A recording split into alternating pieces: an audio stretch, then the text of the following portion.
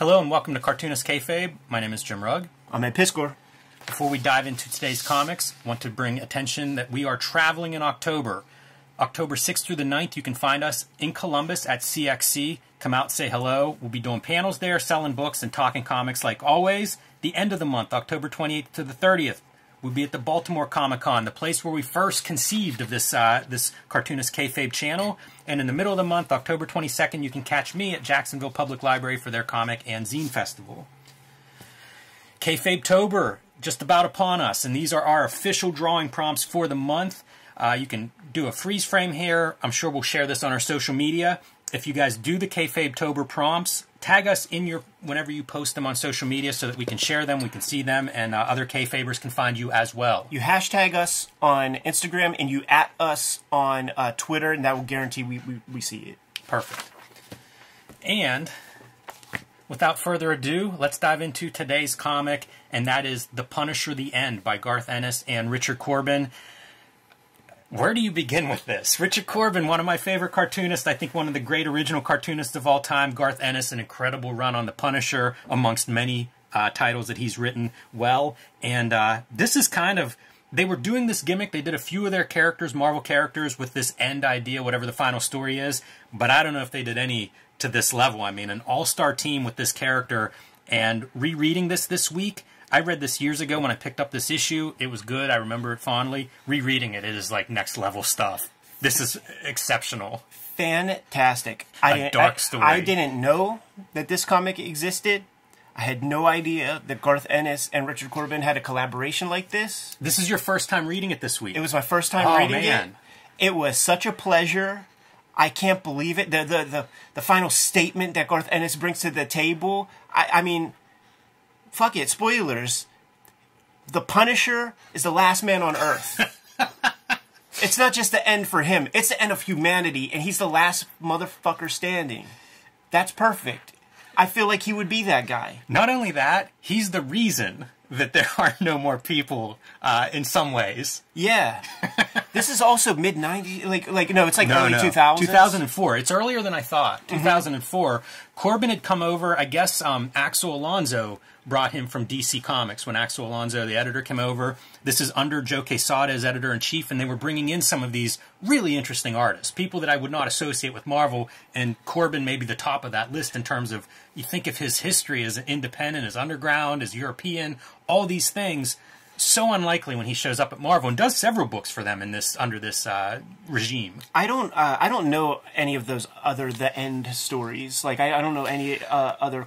I don't know that I read any other ones, but I think one is a Stan Lee Fantastic Four with John Romita Jr., I think. Okay. So, you know, like, I think they were trying to go for it and put some good creators on those books, but I don't know the whole rundown of So that's your time period, the Thomas Jane Punisher.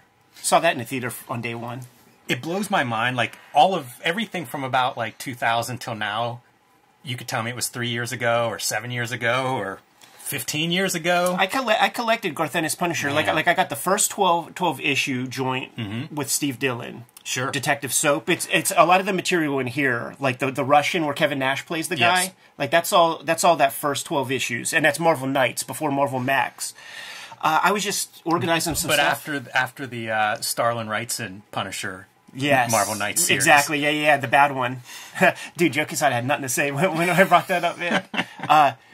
And I have 3 years, like I had it on my pull list, like 3 years of a Marvel Max series that Ennis wrote with like a lot of cool people, like Tom Mandrake would pop in there. That doesn't scratch the surface. I think he did almost 100 of that particular run. And then there's other shit. Like there's another Steve Dillon that I have a couple of issues of. So, doesn't it make total sense, like after reading Preacher, how much Punisher fits like a Garth Ennis, I don't know, man, misanthropic worldview or something? Sure, beyond the Preacher, like a Hitman, you know, like it's like, you know, rooting Hitman in a Punisher mindset. It's the dark part of humanity. Totally. So we start out in Sing Sing Prison. I love that it's just soon. Right. Because it feels like this would work now if they released this book yesterday, a new comic book day. I think this would still work. A smart piece on the writer's point of view, don't date it. Yeah, brilliant. Don't. You're not Nostradamus. It's a great opener too, because all we see is we're at the prison and there's somebody saying your orders are to shoot the prisoners, all of them. Yeah. And you can see the sky's kind of a weird orange color. Right, but you could just imagine that's mood, or it's arid. Yes. Hot desert, wherever the fuck Sing Sing is. I don't know. Maybe it's a desert-ish place. And we have, cut to the inside, and we're getting the warden and, one of his, I guess, top employees there trying to put together what's happening. And what's happening is nuclear war. Yeah.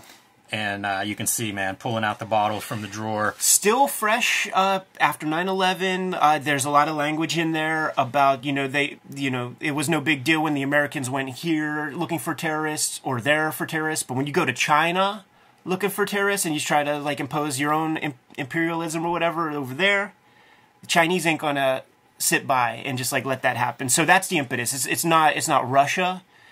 It's nuclear war with China. This guy name is Charlie, and it says it means there's going to be a war, Charlie. And I think of that UK book, Charlie's War, is probably a reference to that. I see. I would think Ennis is familiar with that, and not an accident that that's in there. And what else are you going to do? There's no time to get home to your family. You've got about an hour before this is going to go off, and this is what you're seeing. Yeah. The last sunset. Yeah, and so many of these guys are fuck my family. Fuck my cunt of a wife. Let's get to the bomb shelter. So now we cut down to going through the cell block and executing these prisoners. Man, it's grim to think of, but maybe that's merciful. If what's the alternative? Radiation poison in your cell. Sure, and it's that's not sold as the inspiration. It's if shit goes down, you don't want these maniacs to be the last, because these are the dudes that are gonna fucking be the Mad Max guys. They're gonna be the pillagers and shit. And we learn here there's a bomb shelter for the prison staff underneath this prison. Yeah. So if you didn't go home to your family, maybe you can live this one out. Right. Which also, why would you? And they're down to their last prisoner, who is basically in his own wing. Yeah. So they're going to go off him and then head into their safety in the bomb shelter. And it is a Punisher comic, so this could go only one way. Exercise ultimate caution as they're heading in here. And they kind of describe, exposition. We often criticize all the exposition, but what they're describing is who this guy is, this last prisoner that they've got to execute, and how oh yeah, he just killed criminals until he got here, and then it was the buffet for him of just killing all these people, and they're rattling off how many people he killed his first month and stuff. Did they say 30,000 over 30 or 40 years inside a prison and stuff? Yeah, he's out there killing and killing and killing. The dialogue, Ennis is such a good dialogue writer. So when he has exposition to give, it's a pleasure to me. I the rhythm of his wordplay is really perfect. Yeah, it doesn't feel like he's just writing to put words into the into panels, because you see a lot of these silent panels, and he does silent panels really well. The lead up to this is pretty hardcore, but they do go through and talk about 36 assholes in the morgue at the end of his first month. Everybody's trying to take him down, so he's basically just butchering everybody. And here we go, man. What's up? The electricity goes out as they're opening his cell door. Not a good scene. And the amazing thing is, we cut now to a year later. Yes. And it's done really clever the way this works, because you hear people just kind of losing their shit and scared and did not go the way they planned. But I'll reveal this. Frank Castle made it into that bomb shelter. Yes. And I think there's some implication that the cell was kind of down there. Those guys earlier, they heard of the bomb shelter, but I think that there's wording here where that is where the cell was, so he just had to kind of hang tight.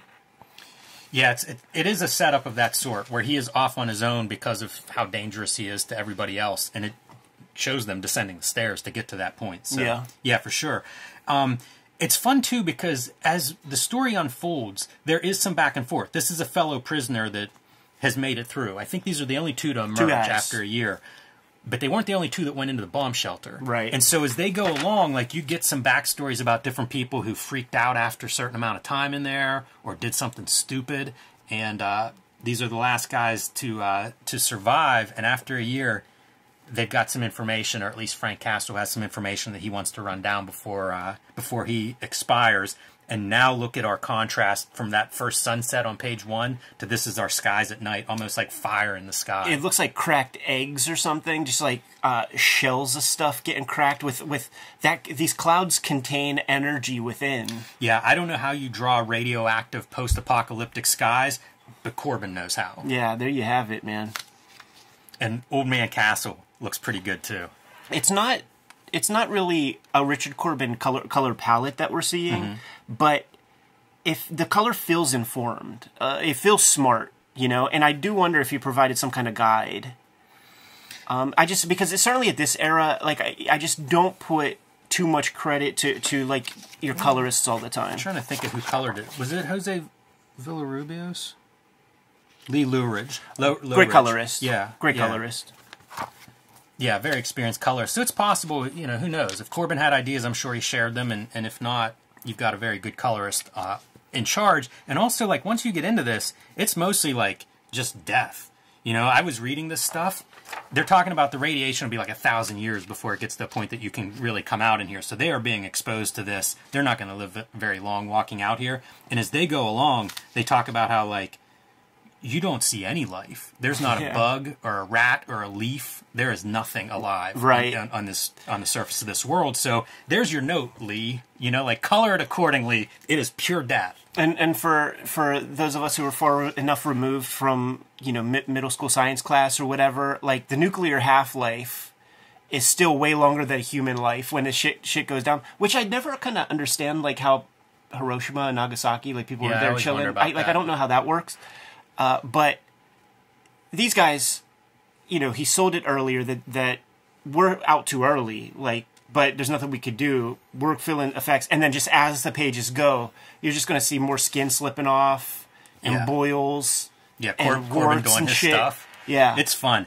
Great page though. Ennis is so good at telling this story because as they're gone, you see this prisoner saying goodbye, Sing Sing. You know, not how I thought I'd be leaving this place, which. Able to create that little bit of, it's not nostalgia, but it is sort of like, I don't know, leaving, you know, you can't go home again. Right. Like, somehow there's almost like you're missing what you went into. This horrible prison that you started at. You'd take that now. On this day, you would take that original heading into Sing Sing on your way in. Right. But he's going to New York, and it's based on some guy named Teach who told them some information about what he might find there. And so... it's the end of the world, man. What else are you going to do? Goes with Castle. You get to see, like, everybody fleeing, right? All the broke-down cars. So important. Like, this is the stuff that they get right, that Stephen King got right in The Stand. And almost every other You're the Last Man on Earth story never has this. Because it would be that. You wouldn't be having clear sailing on roads. There's a million cars there. You're kind of getting nowhere, probably. You're going to have to drive off-road a bunch because there's so much stuff in the way. It's not like everybody just dematerializes and stuff. Punisher narrating himself. I'm sad that it's not Dear War Journal. Yeah. As he recaps what brought him to this point. And he's just a grizzled old cuss, you know, a Clint Eastwood kind of character. Modern day Clint Eastwood kind of character. And we get a little bit of background on how they know about what they're doing. Yeah, and this is from Teach, who was like some sort of like engineer type fella. How great is this for like your background scene? It begins snowing soot, which, you know, is just like this radiated ashes coming down. So they take shelter in this bus, and you see like a bunch of really school kids, right? Yeah. Like dead school kids. And it talks about like there's something about basically them killing themselves, and you see bullet holes in the middle of the skulls. Yeah, a school bus full of assisted suicides. We settle down to spend the night. It reminds me of The Road. Yeah. It's just bleak. Yeah, like, absolutely. There is no ray of sunshine. When they say there's no life, there's no hope. Yeah. That's Rondo Hatton right there. You know, that's the creeper. Yeah. Yeah, and you're right. This gets into the Chinese, the build-up of what this war was. That red blood sticks out like a sore thumb. Yeah, what is this? It's the radiation poison is starting to take its toll. Eat something. Why? What difference does it make? Please yourself. Yeah. And he's like, why bother? You know, why even keep going? And he says there's still work to be done, which is the Punisher being the Punisher. Yes. You mean killing, right? It's got That's them what right. they're there for.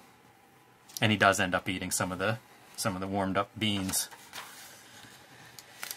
Oh man, that lighting, man.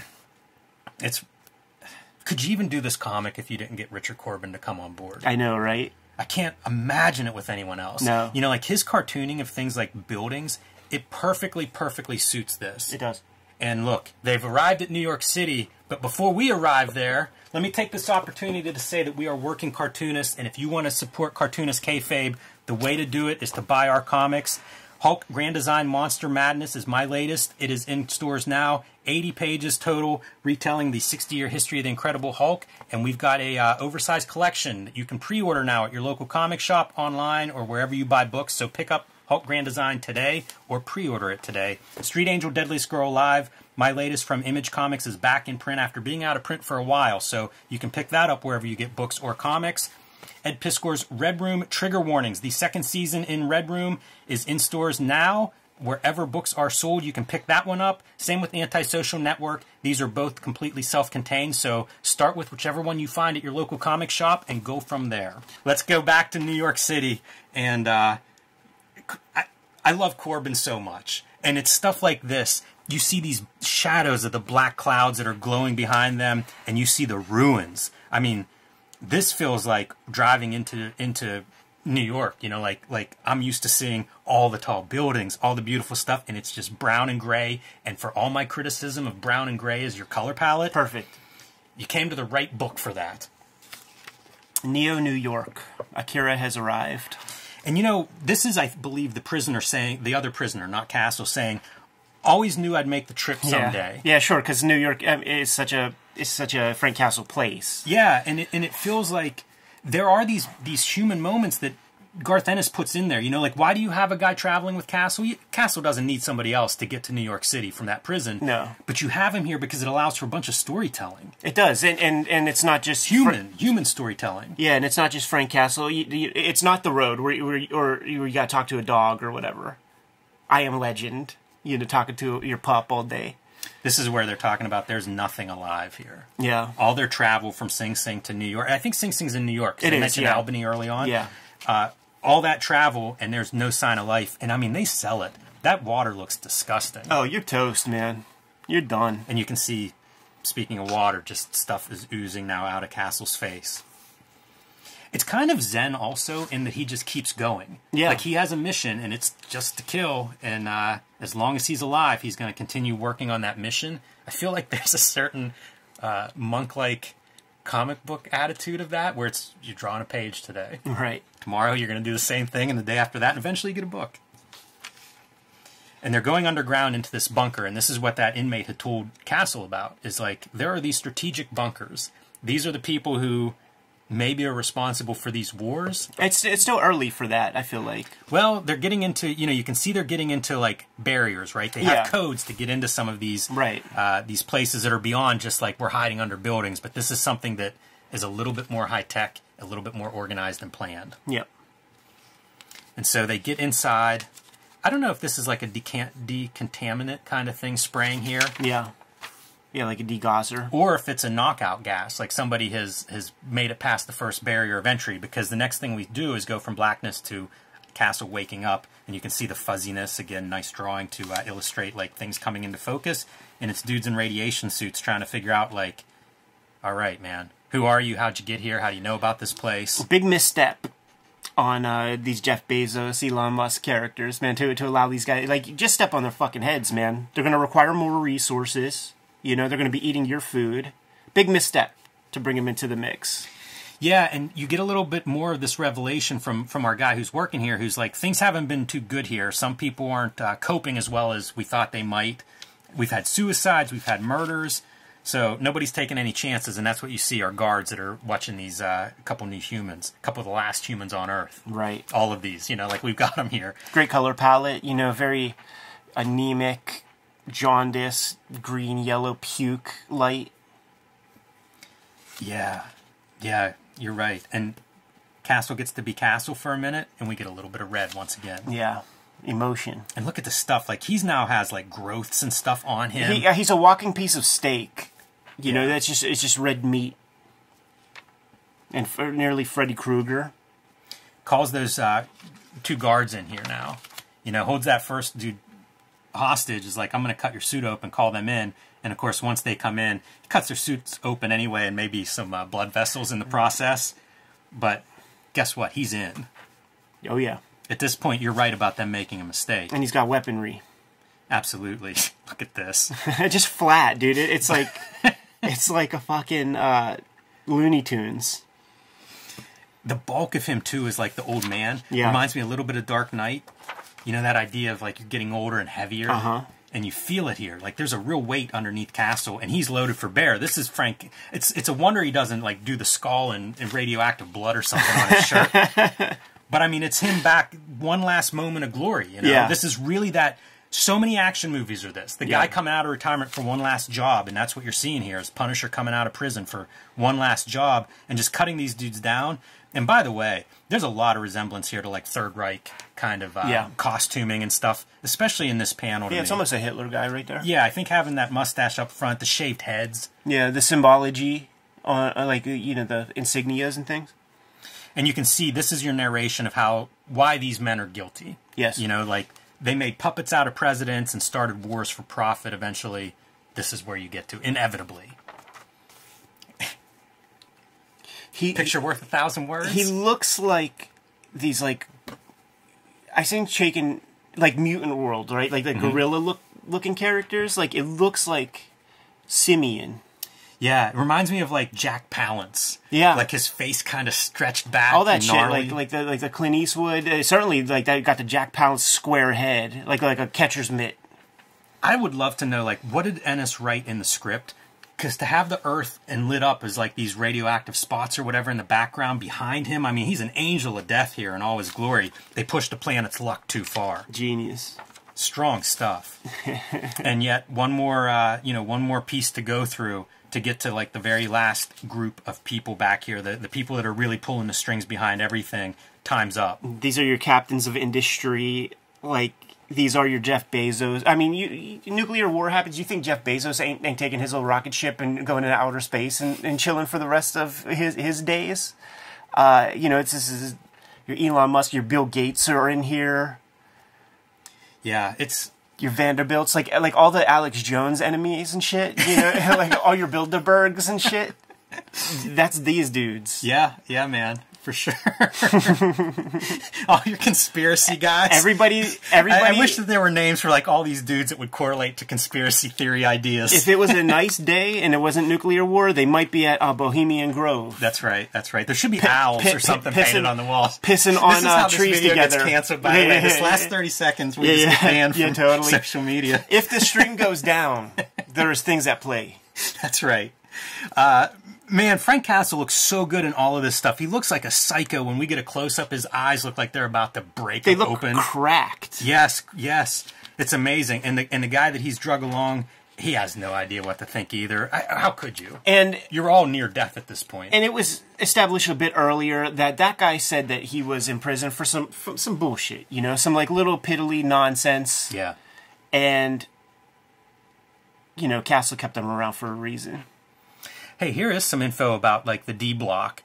The guy who built this place was in the hospital whenever the war started, which was next to D Block where they built the shelter. So, yeah, the pieces all fit. Like, it's a really tightly woven story. Things are very considered how this fits together. I remember a story of a Hiroshima survivor that said that people's teeth, like, their teeth became, like, crayons. Like, they didn't crack. They just kind of, like would reshape, were real soft and stuff, and that's what I was thinking about there. That looks like very malleable.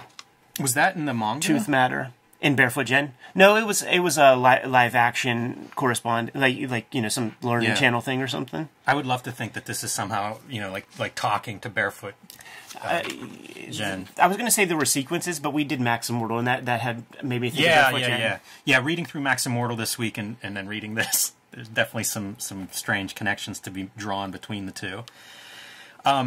pretty fun as they like lay out their side of it of like, wait, don't shoot us yet. You know, he basically tells his first part of how he got here and why they're going to die. And they're like, hang on a minute. And they talk about the other shelters and how like we've lost touch with, you know, these different shelters. Like, we may literally be the last human beings on Earth. Right. And we've got means here to kind of like keep the human race going. We got some jizz. We got some eggs. It's noteworthy because we haven't seen one woman in this like last group either. So those are maybe test tubes that they think they can keep the human race going with. Yeah, yeah. I mean, they don't say women. No, no. Like, we're just going to be jerking into Petri dishes. But nevertheless, the idea is we're literally the last human beings alive. And you know, these guys that they're like, in order to get to that position, you know, you're almost a deity. Like, you're a cult leader. And you're in a position to sell water to whales and sell fire in hell. And that's what this face is, man. He's trying to sell fire to the devil. And you see the result of that right there. It's great. Keeps that rictus smile.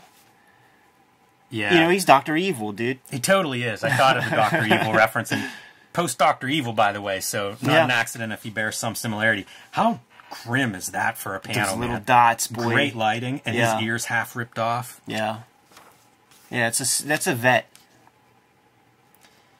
Expert salesman. They could sell anything to anyone except me.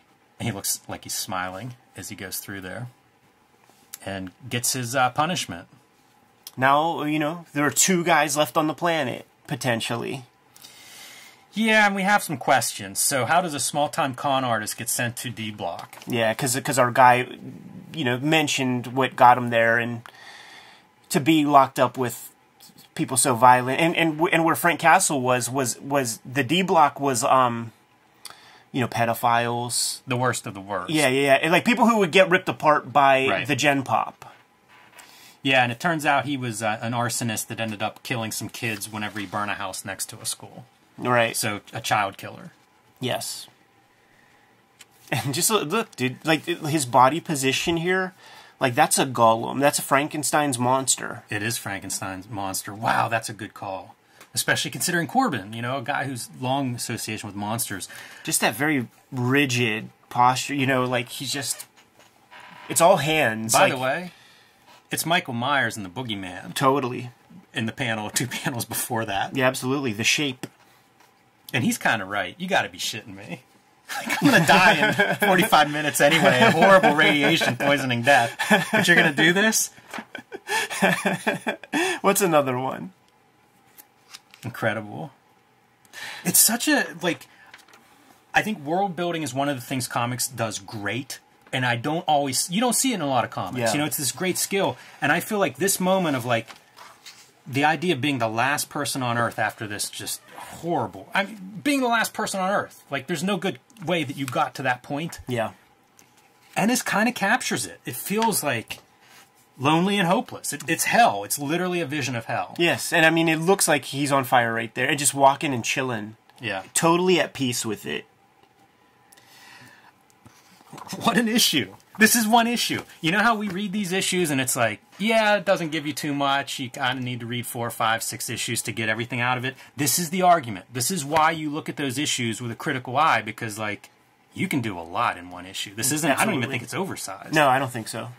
Yeah, maybe if it is a couple of pages. Yeah. You know, not much at all, man. And you're right. You know, like this could easily be, you know, 2 trade paperbacks worth of story where we see him, you know, intermingling with, like, you know, just nonsense. And that is the unfortunate thing. A lot of writers in the mainstream, they come up with a cool hook, cool idea, and they fucking milk it. You know, rather than, like, the cool stuff about old Kirby comics or whatever, is he's just unstoppable imagination, has so many ideas, will be so giving with every issue, every time. Just be so giving. And what I get from a lot of mainstream comics, when I try to give them a shot, I try to do due diligence, I could tell you're withholding and you're trying to stretch an idea. It's fucked up. It makes me wonder too, like, this is a really well done comic in my opinion. Yeah. High level craft. Does Ennis pitch it to Corben? Because if you're Corben, you know, that dude's not doing everything. Yeah. You know, like, is he looking and going, yeah, I can do something with this fits, or this is really a great story, or something, question. you know what I mean? It's a good question. Because man. I don't... These are the exceptions to the rule for me. Whenever you go, it's assembly line. We've got Yeah. a different colorist, different letter, all the bunch of hands on this pages, and yet you can make good work that way. Yeah. It can be done. When we were digging with Kayfabe, I saw some Tangled Webs, and I think it's Tangled Webs, or maybe it's its own miniseries. But there's a Garth Ennis, John McCrae Spider-Man comic, 3 issues. That's going to be a video sooner than later, man. And I want to see what a Spider-Man is like. I've never read that, so I'd be curious to check that out. Scooped them up $1 a piece, man. You good to go? I am. Kayfabers, like, follow, subscribe to the YouTube channel, hit the bell. We'll notify you when new vids are out there. Jim, what do you got? I have Hulk Grand Design Monster Madness is in comic shops now. It's 80 pages together of 2 oversized issues retelling the 60-year history of the Incredible Hulk. You can pick that up wherever you get comic books. You can also pre-order the Hulk Grand Design Oversized Treasury Edition. That is the big 70s, treasury size collection with 40 extra pages, some really cool stuff in there, and probably 50 or so revisions to the original content in that one. So that'll be out in January. Pre-order that now wherever books are sold. And Street Angel Deadliest Girl Alive from Image Comics is back in comic shops now, so pick that up wherever you get books. And join me on patreon.com/JimRugg, where you can see a lot more of my comics and art. Red Room Trigger Warnings is in stores right now, the book collection that contains the 2022 season of Red Room Comics. Every story in that book is self-contained, thus making the Trigger Warnings book self-contained. So if you see this on a rack, scoop it up, give it a shot. You don't need a whole bunch of history with Red Room to completely enjoy that comic. And if Blood and Guts is your thing, there is the Antisocial Network is out there. It's Halloween season, Jimmy. You know what? Some of the books that we review, I think, lead better into the books we're selling ourselves. Punisher the End into Red Room. A lot of people haven't seen the Optic Nerve video yet. I can't wait till that one comes out. Murder on the Dark Web for Fun and Profit is the name of the game. I have a link tree in the description below so that you could get the comics if it's banned in your comic shop or something. My Patreon, I'm serializing a new round of Red Room comics, and this last Red Room book will probably be the last Red Room book, the one that I'm working on now. Probably be the last one for at least a while, if I don't want to, unless I want to re-explore the universe. But I'm working on new shit also, so I'm going to be serializing that on Patreon before anybody gets to see it also. So link in the link tree in the description below. What else do you have out there, Jimmy? Subscribe to the Cartoonist Kayfabe newsletter at the links below this video. You can also find Cartoonist Kayfabe t-shirts, merchandise, fanny packs, all that good stuff from our spread shop at the links below this video. It's another great way to support the Cartoonist Kayfabe channel. Given those marching orders, Jimmy, we'll be on our way. Read more comics.